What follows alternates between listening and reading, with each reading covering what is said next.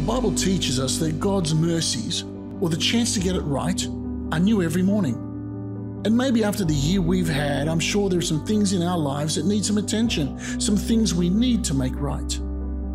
Maybe you found yourself stuck in some unhealthy patterns, or perhaps life hasn't gone exactly to plan and you feel at the start of this year you'd like to do things a little differently. Then why not join me and together let's hit the reset button so we can claim the new beginning that God makes available to us.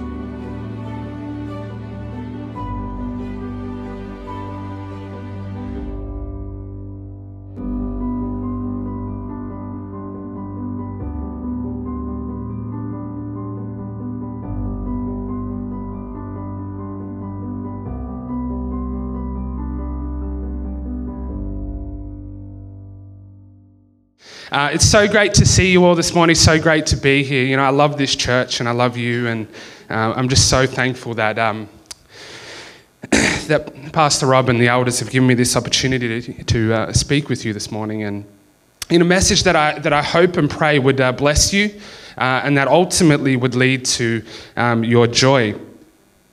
So that if this morning, really, this message all is about resetting that understanding of joy. And I just want to firstly say thank you to Pastor Rob, who's, I don't think as a church we really honour him enough and give him, say thank you enough to him. And we just really love you, Pastor Rob, and we thank you for everything that you do for us and for me personally as well. So I just really appreciate you and, just everything about, what you do for us, Pastor Rob, and I just really thank you. So if you're visiting with us, as over the past month or so, we've been going through this sermon series on reset, and the idea is that we want to reset some of those things in our lives that perhaps we've learnt over the past couple of years. It's been a pretty rough couple of years going through COVID, and we just want to reset some of those ideals and some of those fundamentals that maybe have, gone astray a bit, and maybe have gone off course a bit, and we want to bring them back and realign them with Jesus and what He teaches us in His Word and teaches us through His Gospel. And so this morning, this message, as I said, is all about resetting our joy, and where is our joy, and where does our joy come from? It's been a bit over a year now, I think, since I've last spoken with you out the front. It's been a bit of a crazy year, hasn't it? It's been so special for us as a family, watching our little 2-year-old over there grow up, and she's not the most sociable 2-year-old in the world, but she's beautiful, and just my lovely wife over there as well, Hannah. And I'm so blessed. Just so blessed to have them in my life. So God is good, right? God is good. I don't know how you're feeling this morning, but sometimes it's difficult to say that, right? God is good. All the time, that's right. God is good all the time. But sometimes I feel that it's difficult to say that. And, as Pastor Rob really prayed this morning, some of the things in our world can start us questioning that. Start us thinking about, where is God in some of these situations? But we know, and our hope and our faith is in the Lord Jesus Christ. And so if we're really not careful, some of these things can really start to affect our joy. So would you join with me this morning? And this morning I'm going to be reading from John chapter 15, verse 1 to 11. But before we get into that, would you just join with me as we pray and invite God into our service? Dear Heavenly Father, we just want to come before you now and just thank you, Lord, for helping me prepare this message, Lord. And ultimately, Father, I've been praying this all week long, Lord, that this message comes from your Spirit, not from my own words, Lord. And I just pray that what I've written down on this page, Lord, that you would take that and you would mold it and you would speak to people through your Spirit, Lord. We just want to uphold you this morning, Lord. We want to love you. We want to honor you. And Lord, most of all, we want to glorify you, Lord. So this morning, as we just pray for this message and we pray for this service, Lord, we just thank you that you are our Heavenly Father who delights in His children and loves to give us good gifts, Lord. And we just thank you, Father, for everything that you do for us. In Jesus' name. Before I really get into John chapter 15, as I was reflecting on this idea of what it means to reset our joy, I was challenged by a couple of verses that you're probably all too familiar with in the Bible.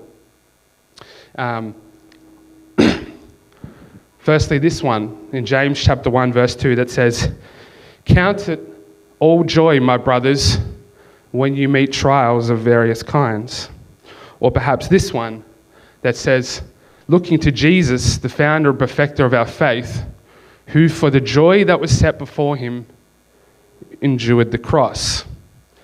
Now, I don't know about you, but when I look to these verses, I start to think maybe I'm not a very joyful person, right? I start thinking I'm not a very joyful person, because here they are. Here's James, first of all, and Paul, second of all, writing about how they find it to be pure joy when experiencing trials and tribulations, or Jesus found it pure joy to endure the cross for us.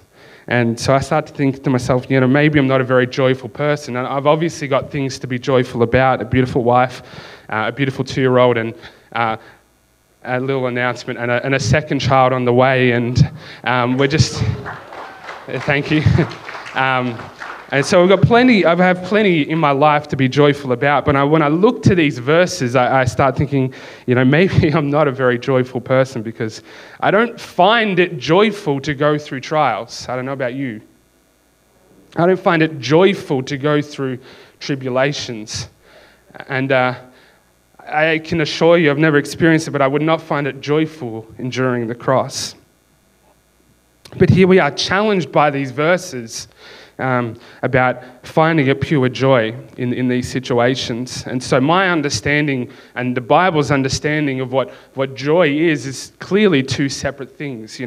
Perhaps my joy looks a bit more like this. This is my understanding of joy, right? This is an emoji. Everyone familiar with emojis? Some people, some not. This is the joy emoji. So if you're texting someone, you would send this message, and that's communicating joy. But this is what I would come to understand, and what culture has taught me that joy is just this next level of happiness, right? It's this next level. It's like you're content, you're happy, and then when you go beyond that, you're joyful. But that's not what the Bible teaches us. The Bible teaches us that joy can be found in those trials and tribulations. And so I'm really challenged by that and convicted by that. I can say, honestly, I've only probably ever cried over joy twice in my life. Once when the Patriots won the Super Bowl, and secondly when they won it again. No, I'm just kidding. Firstly, when marrying my beautiful wife, and then secondly through a very tough, very taxing birth for our little one. And I just want to share with you that story just briefly. When Hannah was giving birth to Madison, it was a pretty long labour. I mean, I don't know really how long labours are meant to be, but I assume 9 to 10 hours. I don't know if that's long or not, but it was about 9 to 10 hours into labour, and the nurse the midwife kept reminding us, Hannah, you're almost there. You're right, you're right on the edge. You're right on the edge. You're so close. Keep going. Keep breathing. Keep working. Doing those things. And she apparently was really close to giving birth. And then all of a sudden, the heart rate the little device that is meant to monitor Madison's heart rate just stopped working all of a sudden. We're not really sure what happened, but the doctor said that may have lost contact with her. But for some reason, about 2 to 3 minutes, her heart there was the screen that was showing her heart rate just stopped. It just wasn't showing anything. And then they tried a few things. They tried to get Hannah to shift positions and move around and try all these different things, but nothing was really happening. And there was this moment of then all of a sudden, after 2 to 3 minutes of just trying these things, and then within 15 seconds, all these hospital staff just rushed into the room, and I was kind of like shoved over to the corner, in the back corner there, and there was there was nurses, there was doctors, there was anesthesiologists, is that right? Just all in the room, and they just kind of rushed her out, to get an emergency cesarean, and it just happened so quickly in front of my eyes, and I just remember thinking like, this is supposed to be that moment of just absolute joy in my life of, the birth of your daughter, but all of a sudden there was this moment of just, it was gone. That joy that I was expecting to be feeling at any moment was gone. It was taken from me, and I wonder if that's a little bit how sometimes we can feel, that we're expecting to experience and feel joy, but then at any one particular moment that's kind of just gone. And I came to the conclusion after a lot of prayer and searching that I really didn't understand what joy meant. I really didn't get what the Bible's version of joy was. I had this cultural understanding but not a biblical understanding. So as we get into the text, I want to begin by really refocusing and resetting our thinking on what joy is. And I want to take you to the heart of what it means to experience true biblical joy. And I believe the key to understanding, experiencing, and resetting our joy can be found in this text. Now, in saying that, I want to be clear that some of this message may sting a little bit. It may sting a little bit. But believe me when I tell you this, I would not be sharing it. I would not be sharing with you some personal difficulties. I wouldn't have prayed for you earnestly. I wouldn't have spent hours over this message if I wasn't totally convinced that this message can and will lead you to a place of true biblical joy. Notice, though, I did not say happiness, because joy and happiness are not the same thing. You get that, right? They're not the same thing. They never were intended to be the same thing. And I just want to explain that for a moment. Everyone has, I know you have experienced one of those days that I was just talking about, where the weather was perfect, the sun was shining, the birds were chirping, the kids were just playing together nicely outside, and, they were lovely. They were hugging each other. They were playing so perfectly and so beautifully. The dog was just nice and, perfectly just laying down calm on the, and then all of a sudden something happens, right? Something happens. Someone makes a comment. Someone says something. Something happens in our life. We might get cut off while we're driving, or that rude customer comes into work, or that boss is critical of the work that you've done. And all of a sudden that joy that we were experiencing, or that happiness we were just experiencing, is gone, right? The dog may chew on the furniture you've just built or something like that. It's a little reference to Pastor Robert there. And all of a sudden that happiness we were just experiencing is just gone. And so I came to the conclusion that we can't control happiness, can we? Happiness is really a reflection of our circumstances. It's an understanding of all the different things that are present in our life, and we can either feel happy or not. And then if we're not careful, that happiness can lead to disappointment, and that disappointment can lead to frustration, and that frustration may even lead to anger, or perhaps even worse, that happiness resulted in tragedy, and then instead of happiness, we're feeling sorrow and pain and bitterness. So let us start by resetting or re-understanding our thinking about what biblical joy is. And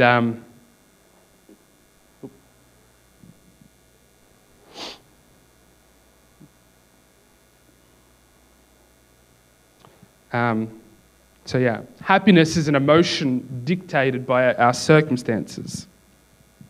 And at any point, for any one reason, we can experience those emotions. And at different points in our lives, those emotions are perfectly valid, right? Happiness, sadness, disappointment, anger, these are all emotions that we can and will experience throughout our life. I mean, Jesus experienced these himself, right? He was sad over the death of his friend Lazarus. He was angry over the people in the temple courts. He was disappointed in his disciples in the garden. Yet joy is different. Joy is not an emotion, and the Bible teaches us that it's not an emotion. And joy actually is an aspect of one portion, one section of the fruit of the Spirit, right? And so joy is evidence of the fruit of the Spirit in our lives. And so Galatians 5:22 says, "But the fruit of the Spirit is love, joy, peace, patience, kindness, generosity, faithfulness, gentleness, and self-control." So unlike happiness, disappointment, sadness, or even anger, which are dictated by our circumstances, joy is not an emotion, but a reflection of the work of the Spirit in our own lives. Yet our society would tell us otherwise. We are told that joy is just that next level of happiness, and dependent on your circumstances, you may experience, times in your life of joy. But that's not what the Bible teaches us. Joy is not an emotion. It's evidence of the Spirit. So please hear me when I say this. If some of this message is difficult to hear this morning, the purpose in it is not for you to get a temporary boost to your levels of happiness. Because I believe that happiness is cheap. And what I mean by that is there will be times in our life where we will experience one thing or another that will take that happiness away from us. Our circumstances will change, and we will experience times in our life of disappointment, of frustration, of anger, of sadness, of tragedy, of sorrow, and of pain. And that happiness will be cut away from us. It will be stripped away from us. Through all the heartache and through all the loss, through all of our fails. And what I meant to say is that, at different points we'll experience one of those things in our life. So my prayer for you as we enter into John chapter 15 is not for you to get a temporary boost to your levels of happiness, but rather you would come to know and experience the work of the Spirit in your life. And that despite those circumstances, you can see the fruit of the Spirit growing within you. So I hope that's clear, and I hope that the Spirit will work within you through that. So John chapter 15, verses 1, it says this: "I am the true vine, and my Father is the vine dresser." And as I read this passage, I don't want to pause at every sentence, and I believe we could for this passage because it's just so jam-packed full of imagery and context. And, for context for this passage, it's Jesus is about 24 hours away from being arrested in the garden. Okay, so keep that in mind as we go through that. This is about roughly 24 hours before, right, he's about to be arrested in the garden. Okay? And it's really important that we keep that in mind as we go through this text. But here it says, "I am the true vine." And perhaps that doesn't mean that much to us today. I look at that and I go, okay. I probably never really, seen that many vines in my life. I probably haven't, worked on that many vines. I don't really know what this word means. But for first century Jewish people, this verse, this image of the vine was loaded with imagery, right? The true vine. And so throughout Old Testament history, God would constantly refer to his people, Israel, as the vine, right? He would always refer to them, or not always, but regularly refer to them as the vine. And every time he did, it was associated with a declaration or a rebuke that they were a vine that did not bear fruit. It was always a rebuke. It was always you were meant to be the vine, but you were not faithful. You are not producing fruit. You are meant to be my people, the vine, but you're not producing fruit. And so it was loaded with imagery, and so when they probably, I don't know if it's him, but when they imagined, and when Jesus said this, they're probably thinking that every time they've heard the vine, this is a declaration or a rebuke of judgment. It's a verse that really God is judging. It's a proclamation of judgment, of rebuke. Yet Jesus, I love Jesus, and here he is turning that idea on its head. He's flipping it upside down for us. And so Jesus is saying, no. I am the true vine. In other words, he's saying, I am going to be what you could not be. I am going to do what you could not do. You were a people that could not bear fruit, but I can. I will do for you what you were unable to do for yourselves. I will be for you what you were unable to be for yourselves. I just love that. It's so good. And so Jesus is entering into this banner, this identity, this understanding that of failure and disappointment, because that's what they would have thought of when they heard of the vine, disappointment and failure. But Jesus is saying, no, I am the true vine. You have not been able to be fruitful in a way that pleases God, but I am.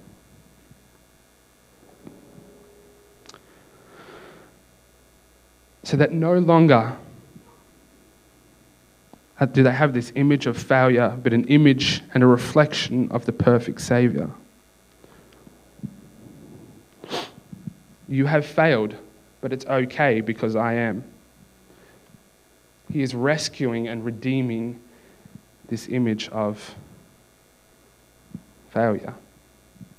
And so, really, the first key or the first point that I want to make in understanding how we reset our joy is to recognize who he is, and not necessarily just what he has done, but first of all, we need to recognize who Jesus is. He is the true vine. And so secondly, John 15, verse 2-3, it says, every branch in me that does not bear fruit, he takes away. And every branch that does bear fruit, he prunes, that it may bear more fruit.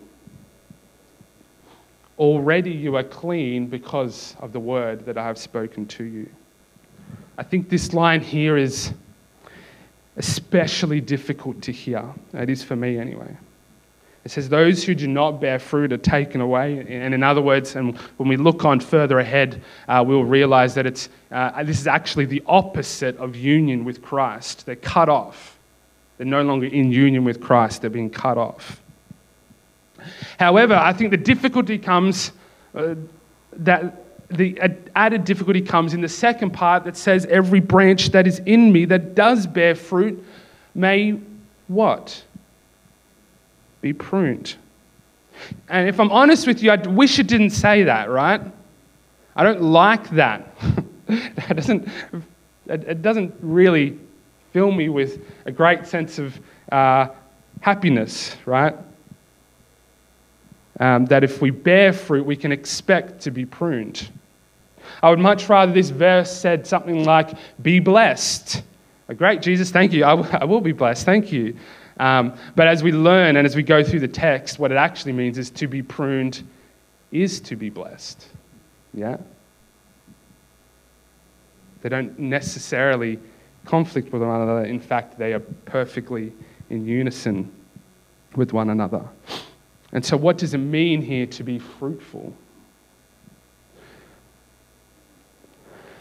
And I don't know where this happened throughout church history, but somewhere along the line, I think we've misunderstood this idea of being fruitful. We've applied it to multiple areas of our lives in ways that the Bible never really intended. So what does it mean to be fruitful? Does it mean we're going to have great careers? Does it mean we're going to have lots of good quality friends? Does it mean we are going to have a nice house with a well-behaved dog and a beautiful yard? Does it mean we're going to go on plenty of holidays? Does it mean we're going to be well-liked and well-received at all times? And when we say it out loud like that, it sounds silly, right? We know it sounds silly because this is not at all what the text is referring to. It literally tells us that we are to expect to be pruned, but somehow we've associated this word fruitful with all these other different things in our life, but that's not what the Bible is intended. We apply it to our wealth, our status, our friendships, our possessions, and we tell ourselves we are being fruitful. We're being fruitful with our money. We're being fruitful with our time. That's not what the Bible teaches us. In fact, to be fruitful is to continuously grow in the fruit of the Spirit, right? That's what the text means. It means to grow in our love. It means to grow in our joy, to grow in our peace, and maybe the most difficult one, to grow in our patience, to grow in our kindness, to grow in our generosity, to grow in our faithfulness, our gentleness, and to even grow in our self-control. So when Jesus said he will be what he could not be, when Jesus said he will be what we could not be, he accompanies that with he will prune us so that we can be more like him. Yeah? And so he will prune us so that we grow in these areas. And not just one of these areas, but all of these. And if we read the text really carefully, it's quite clear that it says the fruit, meaning singular, meaning that we are to grow in all of these areas, not just a few of them. You can't be loving if you're not patient. You can't be kind if you're not gentle. You can't be joyful if you're not also generous. And so there's this understanding that this fruit grows in unison with each other, that as one grows, the other grows with it. They grow symmetrically together over time, like a new plant growing out of the ground, spreading out over time. And so we read this, and my understanding is that I am not where I once was. I'm a lot better than where I once was, right? But neither am I where I want to end up. I'm still growing in this pathway to where I hope to one day end up. And so day by day, the Spirit within me is growing this fruit. And as I reflect upon my own life, I can recognize the times of greatest growth were also the times of greatest difficulty. It doesn't mean I'd like to go through those times again, but I recognize that those times brought growth, and they helped me to be more fruitful. He pruned me so that I would grow. He prunes you so that you would grow. He prunes us so that we would grow. And so I don't know about you, but I still have growing to do. Right? I think we all still have growing to do. So the Lord, in his kindness and in his love for us, prunes us so that we would grow, so that our joy may be complete. And so, number two, the second key to experiencing true biblical joy is that we must expect to be pruned. The joy and pruning go hand in hand. They're not separate from one another. And so John 15:4-7 says, "Abide in me and I in you. As the branch cannot bear fruit by itself unless it abides in the vine, neither can you unless you abide in me. I am the vine and you are the branches. Whoever abides in me and I in him, he it is that bears much fruit. For apart from me, you can do nothing. If anyone does not abide in me, he is thrown away like a branch and withers. And the branches are gathered, thrown into the fire and burned. If you abide in me, and my words abide in you, Ask whatever you wish, and it will be done for you. And as I read this section that I like to call this section here, and Jesus repeats himself a few times, but I like to call this section being in union with Christ, that I am in him and he is in me. It's not just me and him or him and me, it's actually both, that I am in him and he is in me. And I'm struck by the fact that this is 24 hours away from Jesus being arrested in the garden. And I've never really thought about that before, but this is 24 hours away from Peter denying him 3 times. This is 24 hours. I can imagine, I don't know for sure, but I kind of imagine that Jesus is looking each disciple in the eye as he goes through this. Remain in me and I will remain in you. Remain in me and I will remain in you. And if we know the story of the garden, we know that the disciples, Jesus gets arrested and they what? They flee. They run. And Peter perhaps, might get a bit of a raw deal in the retelling of this text, but, clearly denies Jesus 3 times.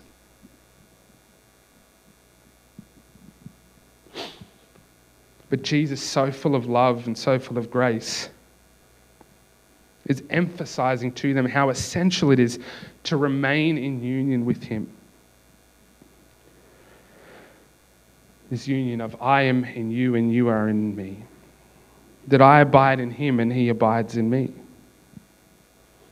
So that when God sees us, he no longer sees us, sees our failures, but instead he sees the perfect obedience of Christ. Even more than that, Jesus is emphasizing that to be in union with him infers this deep physical, spiritual, and emotional intimacy. And I don't know about you, but I don't feel that all the time, but I should. That if I'm abiding in Jesus, I should know this intimacy, this closeness with Jesus. That union with Christ would be all-consuming. That our desires, our passions, our time, our mission would be Christ. It is no longer I who live, but Christ who lives within me. And that's why the final verse says, ask. If you remain in him and he remains in you, ask whatever you wish and it will be done for you. Because knowing that if we remain in him and he remains in us, then our desires are his desires. And his desires are our desires. And so it's not asking for whatever, I'd love a new boat, right? I'd love a new house, right? It's not about that. It's about that if he is in me and I am in him, then our desires are the same. Our passions are the same. And so our prayers would be the same as well.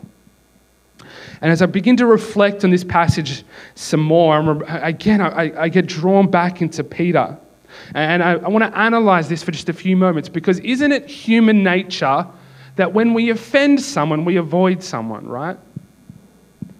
I'm reminded a few times growing up when, always my brothers and sisters, never me, all right? But a few times when I did something wrong, Mum would sometimes say, wait till your father gets home. Right? And I'm sure my sister's really, got a bit concerned about that. Never me, it's fine. But it was this, Mum would say that, and my response would be, I'm going to go hide in my room. Right? I'm going to go hide in my room, because the hope is that if I avoid this situation long enough, maybe it'll blow by, right? It'll just kind of pass me by like in the dead of night, ships passing in the dead of night, and it'll be okay. But that's human, isn't that human nature, that when we offend someone, we want to avoid them?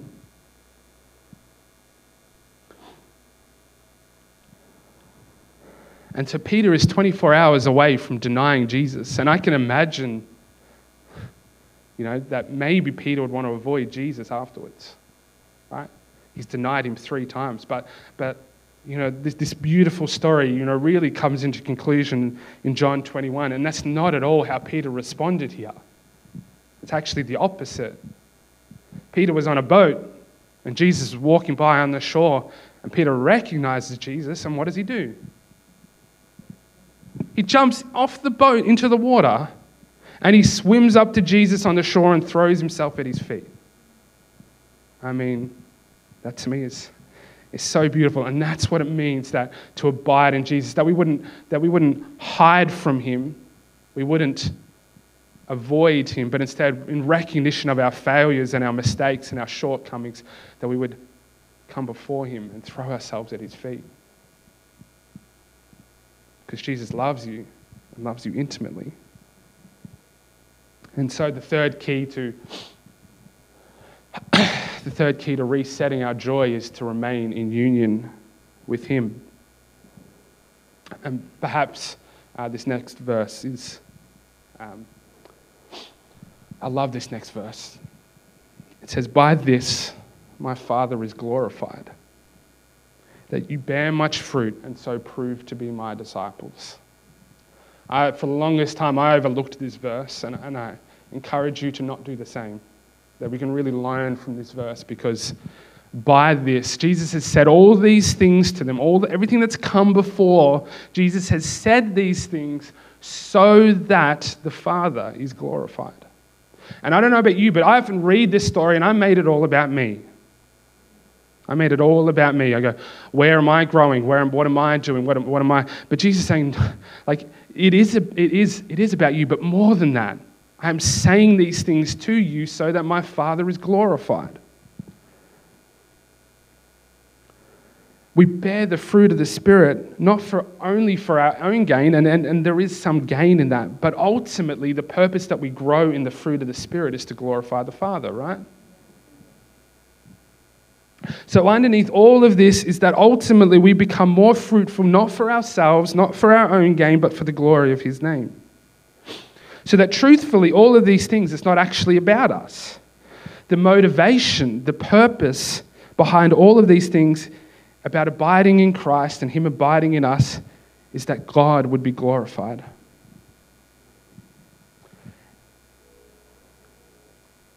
That his care for you, his love for you, his passion about you, really the motive behind all of that isn't that we're great, it's that he is great. Yeah? And so this was such just a revelation for me, and God makes this point over and over and over again in the Bible that he's doing these things, yes, for us, but more than that, he's doing these things for the glory of his own name. I've read this before, but I've never really gotten it before. This was game-changing for me anyway. And we're going to see it over and over and over again in the Bible in a way that God makes it abundantly clear, and he is not ashamed to admit that I am doing this for the glory of my own name. Just as the fruit of the vine brings glory to the vine dresser, so does the fruit of the Spirit bring glory to the Father. And so the fourth key to resetting our joy is to live our life for the glory of God. That's why it is written, let everything you do, whether you eat or drink, or whatever you do, do for the glory of God. That's really hard sometimes, isn't it? It's very difficult sometimes to do that, but all for the glory of God. And then finally, the last few verses.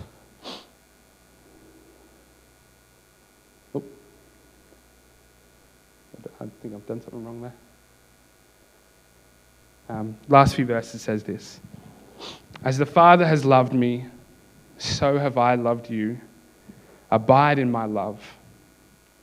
If you keep my commandments, you will abide in my love, just as I have kept my Father's commandments and abide in his love.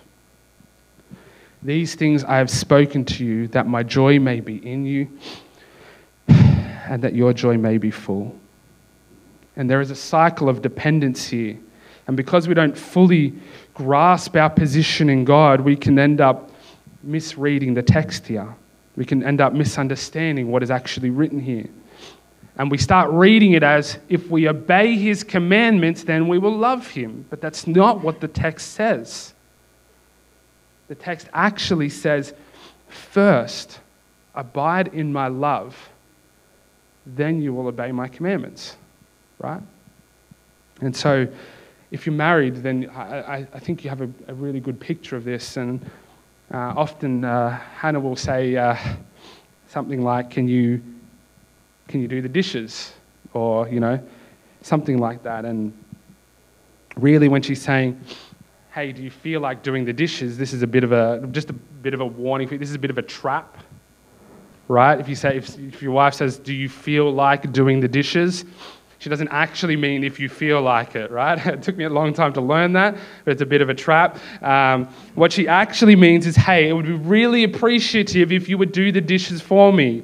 I didn't get that at first. And so I would respond with, no, I really don't feel like doing the dishes. And she would then respond with, say something like, well, I wouldn't want you to do something you don't want to do. Great. I'll see you later then.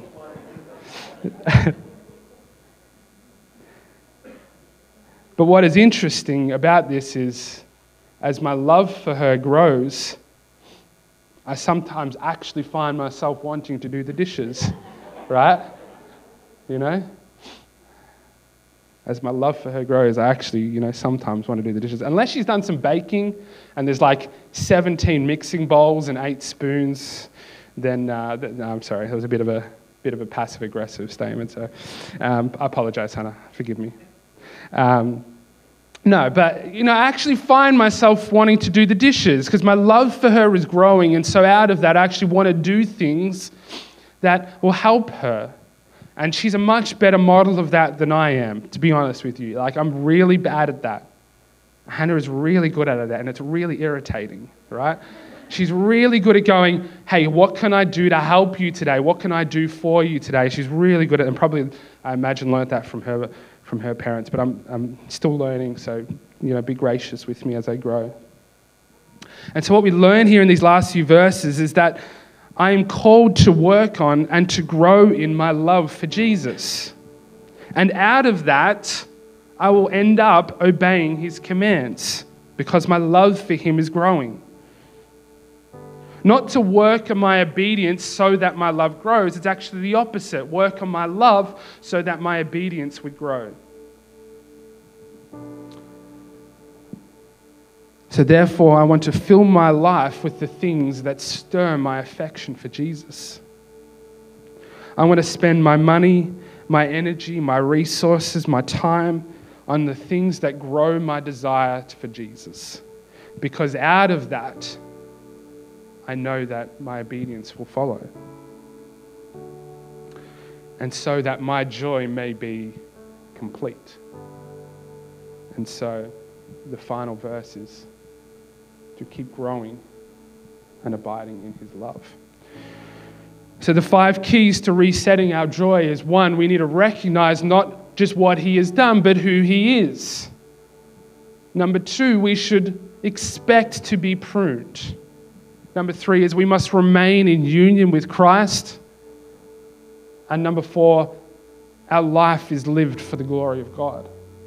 And then finally, keep growing by abiding in his love.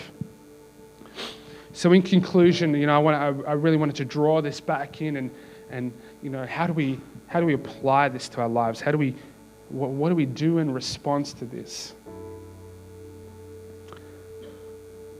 And I think a great place to start is to start paying attention to those things that stir our affection for Jesus. What are those things in our life that really stir our affection for Jesus? For me, I love to study his word. I love to unpack his word and really dive into the text. And each new verse kind of brings something new. I love that. I just love that time. And, I don't do that enough, but I really love that. I also love having close, intimate prayer sessions where people are vulnerable and honest. I love that. That stirs my affection for Jesus.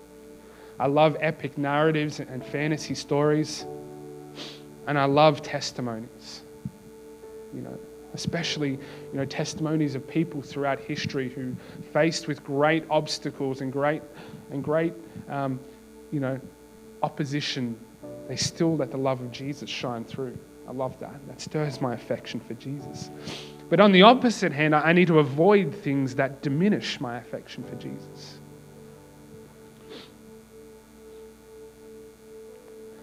Things that may, diminish my love for him. And if I'm honest with you, I can't watch too much TV. I don't think TV is evil or anything like that. And, there's some really great programs on TV, and, I think it can be a really great time. But I personally can't watch too much of it because the shows I enjoy watching, or the shows I like to watch, often make me numb to the things of God. I start getting entertained by things that would break God's heart. Things like violence, things like sexual immorality or impurity, things like idolatry or witchcraft or jealousy or fits of anger, dissensions and divisions. These things, I start getting entertained by them, and so I need to be really careful about how much TV I watch, because I know it diminishes my affection for Jesus. And instead I need to focus on the things that stir my affection for Jesus. So my challenge to you is that as you go about your week, that you would start asking the question and start paying attention to what is it that stirs your affection for Jesus. And likewise, a much more difficult question is, what is it that diminishes my affection for Jesus? What am I doing with my time and my energy that is actually robbing me of that love for him? And I guarantee you, he will show you, you just might not like the answer. Yeah. And so as I wrap this up, I had this statement that I just really wanted to conclude with that says this. So as I really begin to recognize and understand who Jesus is, I know that my joy is the growing fruit of the Spirit. And so that I may grow more and bear more fruit, I expect to be pruned. As I stay in union with Christ and he is in union with me, I do all things to glorify the Heavenly Father, abiding in the love of Jesus, so that he may correct my disobedience and therefore complete my joy. Amen.